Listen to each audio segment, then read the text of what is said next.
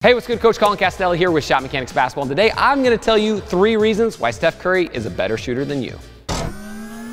All right, so my guys over at Eastbay sent me over a few pairs of the Under Armour SC302s, and today what we're going to do is we're going to walk through a few things that allow Steph Curry to make more shots than you. Now, it could be really easy to say repetitions, right? Steph Curry gets a ton of reps, and that's one of the reasons why he's one of the best shooters ever. But what we're going to do is we're going to talk about 3 things today that Steph Curry does on his jump shot that you probably don't, that allow him to make more shots easier. So let's jump right into it. But stay tuned to the end because we're actually going to do a free shoe giveaway for my guys over at Eastbay that you're not going to want to miss. All right, so the very first thing we've got is what we call targeting. Now this seems super simple, but it's something that a lot of players actually screw up. And basically it's just the idea of this. As Steph Curry's getting ready to shoot, he locks his eyes onto the rim or onto his target before a lot of other players do. And I'll explain a little bit deeper here.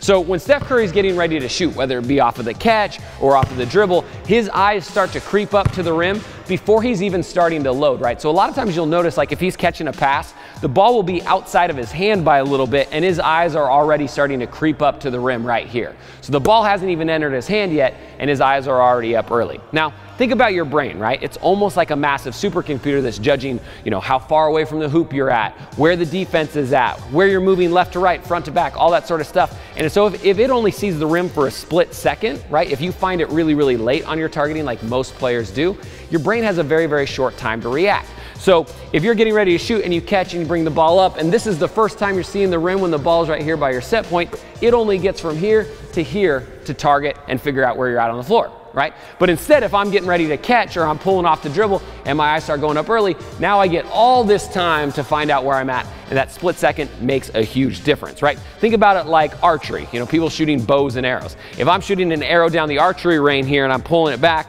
I'm not gonna look off behind me or look off to the side and then at the last second find my target and let it go. That's not how it works, right? Hand-eye coordination sport, the longer you aim at something, the more accurate it's probably gonna be, and shooting's the exact same way. So targeting is the very first way to, number one, make more shots almost immediately, right? You don't have to change anything on your mechanics, you don't have to change anything with your reps, you don't have to change anything. If you can get your eyes on target earlier, you're gonna make more shots just like Steph Curry. All right, so the next thing Steph does on his jumper that you may not is perfect alignment. Basically meaning that as Steph starts to bring the ball up his shot line or the path that it goes towards the hoop, he has perfect alignment with his shooting knee, hip, shoulder, and elbow, right? So you can almost think about it as I'm getting ready to shoot and I release. On my release, I want a straight line coming down all the way through my arm, through my shoulder, through my hip, down to my foot, right?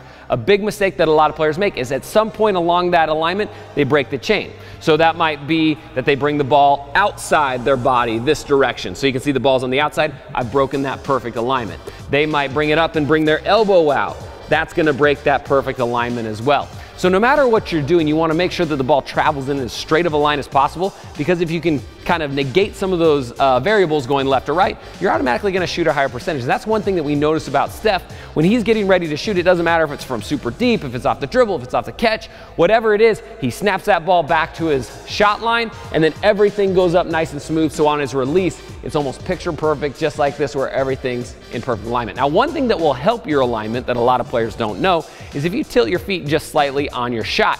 So when Steph Curry's getting ready to shoot, he doesn't shoot 10 toes to the rim like this, because what that ends up doing is putting a ton of pressure on your shoulders, and a lot of times it'll either push the ball out to a left shot line, or it'll push your elbow out, or do something like that. So try tilting your feet just slightly off to the side, and that's actually gonna allow your elbow to fall underneath the basketball, and now I can get much closer to this perfect alignment right out of the gate. So if you're having a hard time with alignment, try tilting your feet and it'll probably help you out. All right, so the next thing that really helps Steph Curry out, and something that you probably don't do, is that he maximizes his power. Now this is one reason why he can shoot from so far out so easily and not even be like that big and massive of a dude, right? So what we wanna do is we wanna make sure that we're maximizing our up force. Now up force is incredibly important on a jump shot because that's where the majority of our momentum's built. So what I mean by maximizing power is this. Every time Steph Curry shoots, the ball and his hips move together. So as he's getting ready to shoot, ball goes down, his hips go down, ball goes up, his hips go up. Now the reason why this is important, if our ball and our hips are moving together, we're gonna maximize that up force through your body, and it's gonna transfer into the basketball, right? What I see from a lot of players is they don't maximize their up force or maximize their motion, and what they end up doing is they put the ball here and they set it on a shelf for a second, and then they have to regather that energy, and it almost turns into like a heave or push or shove into the shot, right? So what you want to try to do is make sure that your body's moving fluidly together with the ball. Think of the ball and your hips as one. So as they're moving down, they're moving up, just like this. What I would recommend that can help you out is do a lot of slow motion form shooting, right? Or you can even just do kind of like fake reps at the 3-point line, where all you're doing is you're going hips down, ball up, hips down, ball up, just like this. See, as the ball goes up, my hips are firing, just like that. Now, generally, you know you got kind of perfect momentum and perfect up force if the ball's reaching your set point, at the same time your hips are locking out and your toes are getting ready to leave the ground. So we've all gone to shooting clinics before, right? Where we stand in a line and we set the ball right here on our shoulder, and this is like perfect shooting position, right? Just right here.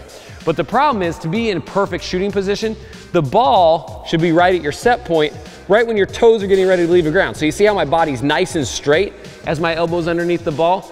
This is perfect shooting position to maximize your up force. So what you can do is you can have your friend, take your video, take a picture of you, see where you're reaching your set point at, and your video will tell you a lot. So that'll help you out. Maximize your up force, and you're gonna get more power, more fluidity, and make more shots just like Steph. All right, now for the fun part, let's do some giveaways. So all you gotta do is head to Instagram and follow me at Shop Mechanics and find this post right here, and it's gonna give you all the directions to figure out how to be entered to win the shoe giveaway at the end of the month. Now, each month we give away awesome stuff from my guys over at Eastbay. Last month we gave away 3 pairs of the Kyrie Irving 4 lows, so congratulations to the winner, but this month we've got even bigger and better stuff coming. So to figure out how to be entered to win, all you gotta do, go to Instagram, follow me at Shop Mechanics, and find this post, and it's gonna tell you all the information that you need to know. Also, if you wanna get your own pair of the SC302s, just click the second link in the description down below and get them from my guys over at Eastbay. They're home of free shipping and exclusive colorways, so you definitely wanna check them out. And I actually love these shoes on feet. The traction is A1, the cushioning is on point, and they really kind of feel like a sock on your feet. So if you wanna pick up your own pair, just click the second link in the description down below. Again, I'm Coach Colin Castello with Shop Mechanics Basketball. Thanks for watching. Until next time,